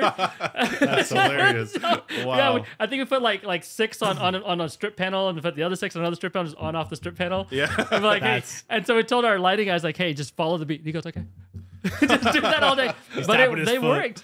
They worked. As long as it works. They it's work. The same I thing, still right? use them for just like backlight. You still have them? I still have them. I still have them. I still have them. I them. use them whenever I'm doing like if I get lenses to test. I was like, well, I'm trying to see how good the flare is. Everyone does the flare test. Yes, because they're so focused. Okay. They're horrible. Are they like mini pot lights in a way? Like it's a circle and you just like... Yeah, it's just a circle. With, It's Okay. like it is. It's a portable pot light. That's Portable 100% pot light. what it is. It's Interesting. It's a portable pot light. It weighs nothing. Yeah. You can stick it anywhere and it'll just like blast like this beam of light. That's pretty cool. At I anything. can think of ideas with that. That's pretty cool. Yeah, sometimes maybe we gotta look into some older lights and see what like. I don't know. Yeah, you can probably get those for maybe like $1 each. They're now. in a box somewhere in someone's garage. You know, you They're never know. sitting. not? Yeah, I think I saw them on eBay for $1. For $1. $1. What? But it's if you can think of new ways to. I mean, like technology is always being used in some way. Lenses, of course, are one of the big ones right now. Yeah. Everyone's trying to go for the vintage look. I was just gonna say, talk about lenses. Yeah, we were talking about lenses last time. You and I were Yeah. talking about, right? And so like a Canon K lenses are the big ones, and they were really cheap years ago, and now they're back to being super expensive. I It's know. like, okay, what just happened? Yeah. And I feel like lighting technology is kind of the same way. You know, like people are getting rid of HMIs and they're selling them for cheap right now, and I love it. Yeah. So I'm like, I love HMIs. Yeah, I swear, I'm a M18, huge or a HMI pair of fan. M18s was Two like M18s. $3,000 or something like Yeah. that. It was ridiculous. Yeah, It was I've been stupid. buying a lot of HMI lights recently. Yeah. They take up a lot of power. They're very hot. Yeah. Very hot. But I love the output of them. I love how they light faces. I love how they come through windows. Different I love how look. they bounce. Yeah. They have a very different look than Yeah. LED. LEDs obviously have their place, and they're doing really great, and you can control like crazy. Yeah. But if you see this beautiful, powerful source to come in, LED is almost, it feels electronic. It's a weird feel. Like it's hard. It's very nuanced. A lot of people don't know the freaking difference. I'm it's looking at them like, what are you talking about? But it's like people do like like- I Steadicam, right? So it's Yeah. like there's Yes. Steadicam operators, and then there's gimbal operators. yes, And then there's that's also that kind of slight like, difference that that's a people might motion notice, thing. yeah. I actually Steadicammed last weekend. Actually, Oh, nice. we did a project, and I was talking to the director, and he goes, "Hey, I want the camera to kind of like smoothly go through. I want it to be organic. I don't mind a little bit of shakiness." I was like, "Well, I don't want to handheld this." And I was like, and he says, "I don't want those Ronin things. It's too perfect." And I was like, that's kind of cool that you're saying that. And I was Just like, well, to I've got a notice it. steady that I haven't done a whole lot on. Yeah. So I'm not like the perfect at steady, but I can get it fairly steady with a little bit of wobble here and there, Yeah, but it's yeah. organically wobbled. And he goes, game. Wow. Yeah, and I was Oh, like, cool. all right, sorry. And plus, we were also using like an airy package with like a quick lens. It was too heavy for a gimbal, anyways. Yeah. By the time I looked, I was like, okay, that thing's too heavy, anyways. It's got like the battery pack and everything on it. And, Yeah. yeah, so we did that, but no, it was a lot of fun. I mean, you kind of did this like fallback, and it's actually on my Instagram. I'll have to show it to I think you. I saw that you posted it. Like you Yeah, I posted had the to. build. It was just so much fun. I posted on the Wow. Steadicam page. Like, I don't Steadicam that often. I usually DP, but here's something I did recently. And everyone went, they're like, this is so cool. I like it. Steadicam, like somebody seen someone rigged up in Steadicam is like seeing like RoboCop. You know, it's like Terminator. Like, yo, Yeah. that's sick. You know, like, It's like, fun, that's sick. though. Yeah. I remember It's when fun. you were first building yours. You were like you made like it was like a Frankenstein glide cam. It was Pretty crazy. that thing fell apart quick. Oh yeah. Okay. Yeah. So when I got into Steadicam, it was 4 years ago. Oh, Maybe okay. 4 years ago, whatever. And because I used to be a Ronin guy, Mm-hmm. right? And my Ronin, do you remember my Ronin? That was the last time I got used. Is that the M or the original? It was original. It was original Ronin Ronin 1. one. Wow. And it like Classic. died. And Yeah. I was like, okay, I'm getting tired of this. And then I started getting into more projects where they're like, hey, can we rent an Airy? Can we rent a Red? It's like, yeah, I don't own that crap, but I mean, Yeah. I'd love to. But I mean, like, sure, I'll rent it in big, expensive gear. And then Yeah, start Leica. And then I started getting into more narrative. You start like, can we add the motors for the follow focus person? Mm-hmm. Can we put the wireless on there? It's like, okay, this thing is getting heavy. Even like a Canon C500 or the FX9 or FS7 at the time. Any of those cameras, even your FS5, it can get heavy when you start adding this stuff. Once to you it. rig it up. Matte yeah. boxes, you name it, right? Yeah. And so the Ronins, they became more and more. I mean, I know people are really good at doing it really fast, but it got to the point where it's really hard to put everything and balance that out. Yeah.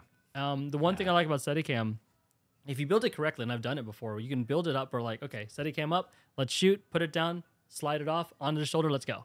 Yeah. Yep. Exactly. And then you're gonna come back, Yeah. you have your markers, slide it back on, marker it, a couple of Yes. balancing, off you go. Yeah. Like it's Fast. quick if you build it correctly. Yeah. Right. And Yeah. I did that on a couple of shoots recently. I was like, yeah, it's like we had their budget only covered like myself, camera operators, and everything like that, but none of my camera ops, the Steadicam, and I was like, I'll Steadicam.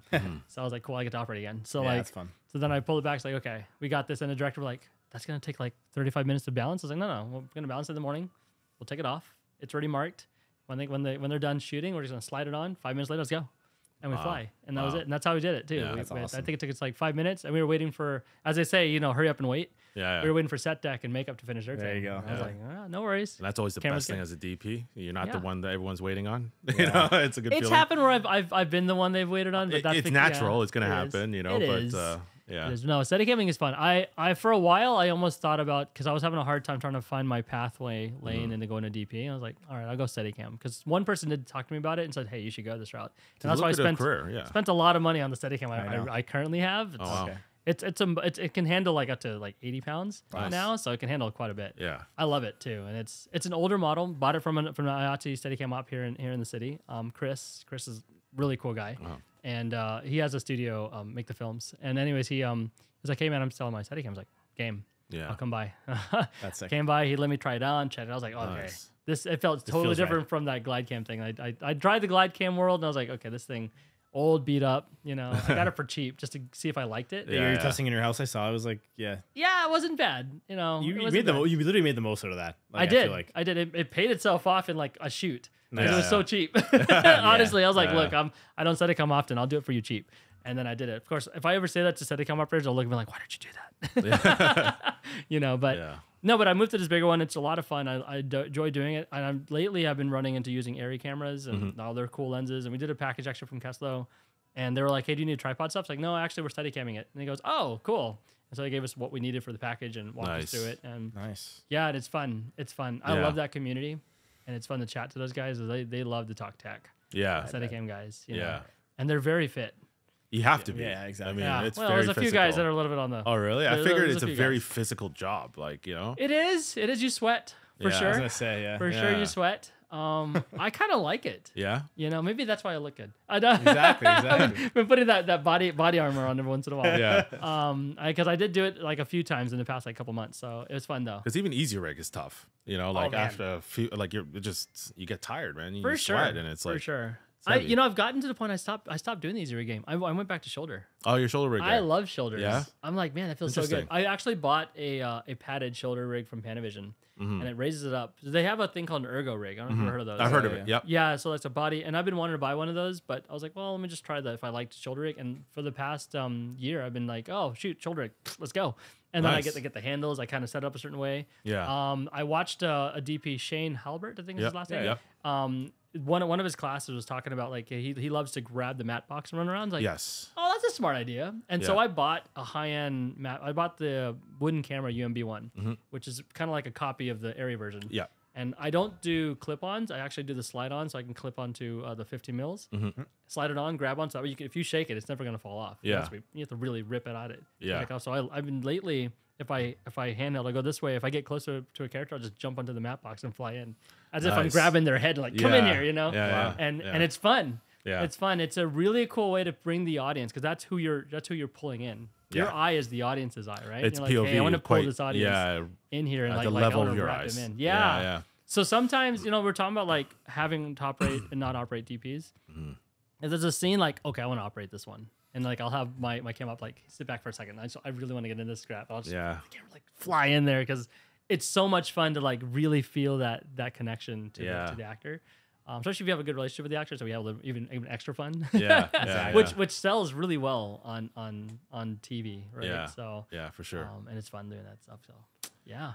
Man, wow, we covered a lot today. And we can keep going. I can keep going. I am a person that You can want to talk about forever. lenses for another 3 hours? Let's go. Let's go. Let's go. No. That'll be another whole other thing right Yeah, there. lenses are- Yeah. Because I know you just mentioned the Canon Ks and everything like that. And I'm just like, Oh, like the the vintage Cooks, look and everything like that you're talking about. What do you find? Well, let's just let's touch jump in on that a little bit. Now we're restarting. It's like you put something in the oven, right? I'm Now- sorry. now you're just I know you. basting it. I know you two are like editing this. I am really sorry that the two of you have to edit through all this footage and be like, "Oh my god, we talk forever." It's fine. It's fine. Yeah. The tech nerds will love Where's this. the marker? Mark. Yeah. Favorite, like some of the favorite lenses you've been testing out, or like something you want to try. Yeah, so I bought those Miike lenses. Remember that? Oh, yeah. Yeah, so I bought the whole set. I got the whole set finally. I made a deal with Miike. I'm not going to talk about how much I got from them because they don't want me to. But I'll be considerate. I'm not going to tell what I got from Miike's. But they got the whole set. Nice. They're nice, and I tried the DTOs to kind of go between the two of them. They're both really cool. I have the Vespids, yeah. Yeah, the Vespids are really nice. I Yeah. really do like the Vespids. The Miike's aren't bad. They're not. It's like nan light versus aperture. It's like not a lot of people use nan light stuff. They use more aperture. Yeah, And more people use DZOs because the market they just market themselves better. Yeah. Miike has a really cool look. The housing on both the Vespids and the Miikes are on the same level. Yeah. I've had to take my Miikes into a lens repair place a couple of times. Oh, really? Yeah, but I'm also beating the crap out of them. Like I'm letting, they're often on set. They're, I'm getting different people I have different second ACs putting on my lenses for me, and they're putting it on there like they do with high-end lenses. But even high-end lenses get beat up. Yeah. Right, and they have to go into repairs. Yeah.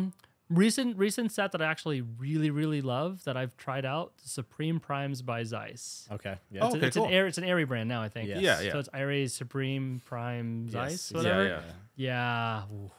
I used the Cooks for a project recently because the director wanted to have that like filmic, like older look to it. And I was like, well, let's go Cooks. So I do try to, I'm starting to get into the mindset like, okay, what does these lenses do? Yeah. And what do I get out of characters? What kind of characters do you get? What kind of flares do you get? What kind of like color rendering it gives you, you know?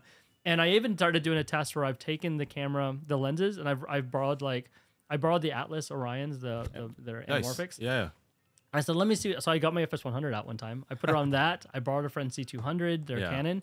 I had my FX9. I had a friend bring us Blackmagic. We put them all on there. Nice. We sat there. We put a color chart in front of it. The one thing I don't like that a lot of YouTubers do is they just like, Yeah. Okay, this camera sucks. This camera sucks. This camera sucks. Like, I want to know if that's actually true. Yeah, so I had a friend who was a DIT, colors for those of you who are not familiar, and a digital imaging technician. I'll put it that way, DIT. But so we put all these cameras together. We put the color chart in front of it. He had done it all. We couldn't tell. It was beautiful. But and then we were crazy. Then we really got to see the characteristic of the lens on all of them. Do the same thing. So it's like, okay, 100% it's about the lens. And I met a cinematographer who's on some major. I'm not going to call him out because he probably doesn't want me to. Yeah. He's on some major shows. He's on IATSE, DP, and him and I were talking. He says, Ray, it's not about you can take any camera in the past like 6 years. If you put the right lensing in front of it, you get the right team who can color it. You can't tell. It's the colorist. 100%. Yeah. 100%. And for me, I've learned if you can respect the gear. Yes. So if you know the gear has, they talk about stops. Yeah. Like 12 stops, 15 stops. Like the new Arri 35 is like 17 stops or whatever. Yeah. If you can respect the stops of any camera and you light it within the stop range, you can make how the color works when you must try to massage 100%. it. Yeah. That's it. So like, okay, this has a low stop. Like, cool. Brighten the crap out of the talent. Match the background, and you'll be in the range of the stops of that camera. Yeah. That's got a high stop. No worries. Put the talent in darkness. It's fine. They'll come back. Yeah. So which is what I found with like Arri. What I love about Arri. Yeah. When I first started coloring Arri, I started to realize just how easy it was. Oh yeah. Compared to everything else, like I'm not dissing. I know so many Sony fanboys. They are. There's so many Sony fanboys, but I'm sorry, it's one of the hardest colors, like one of the hardest color sciences to mess with. For sure. It's very difficult. I think Canon is okay. I'm battling quite a bit still in Canon. Blackmagic is pretty good, but Arri, just like you put it in and it's just like, oh my god, it's like butter. I will have you test a Kinfinity, the new ones. Kinfinity, really? Oh my god. I never even considered them. So the new Kinfinity, I know we're getting back to tech talking here. Yeah. The new Kinfinity, I finally got to test their new Mavo 6K. Oh, okay. Holy crap. Really? It's the color range. They don't have the same depth. Like the 12 stop, all that kind of. They don't have the 14 stops that the Arri Mini has. Yeah. If you're going to compare it to that, but the color science is the same. No way. We did a test where we put one of the Arri LUTs from Arri C log. Yeah. Onto Kinfinity's log, their K log, I think is what they call it. Yeah. There's people on YouTube. You can look it up. People on YouTube pointed it out. They're like, we're surprised. It was impressive. That's cool. But I'm also sad that they're not a huge the North American market's not their market. Yeah, they're a Chinese market. Yeah, they're not a lot of Chinese really people big over here. there. Yeah, they're not, and they need the support. I feel like they should lower the price of their cameras. They're expensive for what they are. How much is the 6K? The 6K is like 16,000. Oh, okay, wow. That's pretty expensive for a not. Yeah, they're playing in a big boy. They're playing in a big boy realm. Yeah. Okay. They are coming out with a new one that's cheaper. Yeah, but so the one that comes out. And I've been debating on it. It's like I'm gonna sell my FX9 because I'm like I think I'm gonna grab it, but I don't know. It's crazy. Like I keep debating on it because I really want an Arri, but it's like I don't have $80,000. At least. You have a house in Burlington. I have a house in Burlington. That's right. I just bought a house. But so like for 15 to 16 grand, you get a camera that does 444 ProRes, right? You get the full range. You get a 12-bit 444 signal, which is amazing, and then you can have the ability where if you take an Arri LUT and put it on there, and it looks almost identical, Skin tones and you're everything. like, yeah, you're like, okay, this is nuts. You can have an airy play world in a cheaper brand. Yeah. I feel like there's something we're missing, but I haven't seen enough people talk about what's missing. Like a lot of people who've tried the new one, you can look at every YouTuber. I mean, from like Potato Jet to Gerald Undone, all those guys, and anyone else who's just like trying to just type it in YouTube. Not a single person has anything bad to say about that camera. Interesting. Yeah. Yeah. So I'm like, okay. And then then Cinetex here, they'll let you play with it for a day. Oh, really? So if you give them a call, be like, hey, can I play? So you guys should do that. Yeah. Yeah. Do I'm curious. Yeah. I didn't know really that. cool. That's surprising to me. Yeah, give them a call. They're actually really cool because they know that they don't have an audience. Yeah. And they're like, look, we'll let you play with it for a day. Go take it out. They let us play with it for like 8 hours. They're like, hey, you take it out. Wow. Cool. Wow. You just take it out. What? Ran outside. Like I could run away with this thing. What? That's cool. Yeah. I mean, they put your name down, but I mean, Yeah. Of course. Yeah, I imagine. For sure. But to go back to lenses, so I guess that makes sense. Like, I guess at the end of the day, like lenses is what matters. I think you learn that along the way when you start. Because I think when you're new, you think it's all camera and you think whatever lens is sharp, it's fine. It's a 1.8. Oh, I love it. You know, like it doesn't, you don't really think about the things, but then you start to realize, lensing really is what creates the mood for your entire aesthetic. 100%. And then you have to depend on how your lens is going to be used. If you're going to do exactly. corporate stuff, you really, any like the Sigma zoom stuff is really, really good. Perfect. You know, Yeah. because corporate people want sharp They want clean, images. sharp. And then if you have a camera that's set to do autofocus and you're like, I'm just doing interviews, you don't want to sit there like, you know, Yeah, going through like, I exactly. gotta focus. Oh man, you lean back. What the hell are you doing? You know, just sit the autofocus, just sit back. Like, I got you. Yeah. I got you. Right. Yeah. But if you have like a cinema zoom on like a narrative project, you're not gonna want to take that Sigma zoom. You're gonna want to take something but you also want a body that can handle like motors. Exactly. You know, so I mean, that also plays the choice of what lens you get. So there's a lot of play. Have you played with the RE Allura? 1880. No, I haven't. Check that out. If you're thinking clean lens, I was just on a set with it the other day. Nice. And it is a clean, sharp, but not like clinical and like it's because you mentioned Zeiss Supreme Prime, so that's why I was like Supreme Primes are very clean as well, very sharp. So I was like that's a very nice. It's a bazooka. But it's 18 to 80 is everything you need. Yeah. And it's a 2.8 constant, so it's nice. Yeah, but, it's like the Enginos are like that. Yeah, the Enginos. Yeah, the Enginos are like the king of like, you know. Yeah, I'm actually not a huge fan of the Enginos. No, really? Funny enough, I'm a Cabrio fan. Like Fujinon. Fujinons. Fujinon, yeah, Fujinons are nice though. I love Fujinon. Yeah. Yeah, we used a 19 to 90 on the shoot we did in March. Nice. Oh yeah, on nice. Airy minis, and that was it. I was a pretty setup. Are you a fan of like lot of character? Like, are you a fan of like say the Kawas? I am actually. I do like character. I love flaring. I like when they say, "Oh, it tones on the flare." It's like, why? I want that. Yeah. I like the flare. I like the chromatic aberrations. You like leaning into that type of stuff. I like getting that like set up because it does put texture into my imaging, and I like texture a lot. Yeah. You know, whenever I'm lighting stuff, I'm like, stop backlighting. I'm shoot the background. Yeah. Give me something in the background. Yeah. You know, I don't.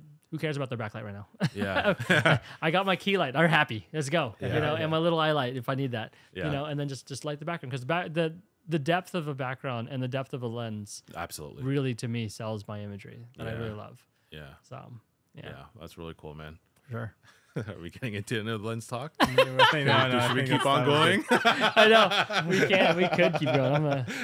No, but man, I've got stories, but I'm gonna go nuts for sure. Is there anything else you'd like to add? No, but we usually ask every guest that we have on if you had one piece of advice to give, let's say, someone up and coming as a DP or a filmmaker in general. What would that piece of advice be? Yeah, respect everyone you run into.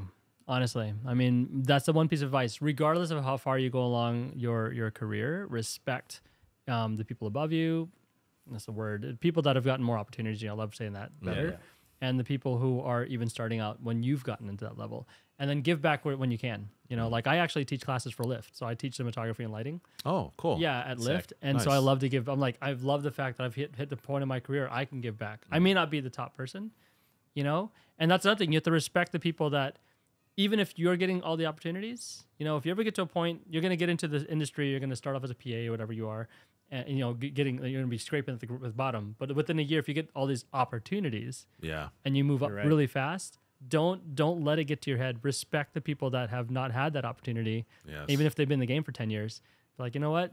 I've just had a little bit of luck opportunity with it, opportunity wise, right? And your lane's been a little rough, but you know what? Respect. You're still hustling. You're still out here playing the game, and we're all still doing the same thing, trying to make a beautiful imagery. So respect the game. That's it. Respect everyone you run into. That's what I'll tell everybody. Yeah, I love it, man. Yeah. That's really good advice. Appreciate it, man. That was great. Yeah, thanks for No, I coming, loved man. it. Thanks for bringing me on. Yeah, man, that was awesome. I'll be on here all day. This is a lovely podcast. Yeah, it's comfortable after a while. It does. But I love talking to people. You know this. That's I true. love talking to people. I've talked to people. We go to bars. I'll think of a deal that's like to the bar closers, just like chit chatting about this life and everything. That's great. That's awesome, man. All right. Boom. Done. Done. Yeah. Cut. Yeah.